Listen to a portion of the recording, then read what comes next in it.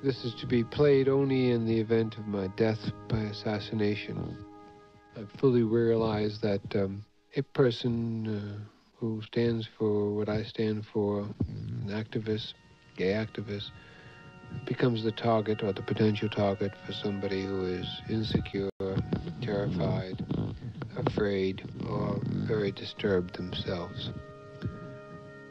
And knowing that I could be assassinated at any moment or any time, I feel it's important that some people know my thoughts. I stood for more than just a candidate. I have never considered myself a candidate. I have always considered myself part of a movement, part of a candidacy. I wish I had time to explain everything I did. Almost everything was done in the eyes of the gay movement.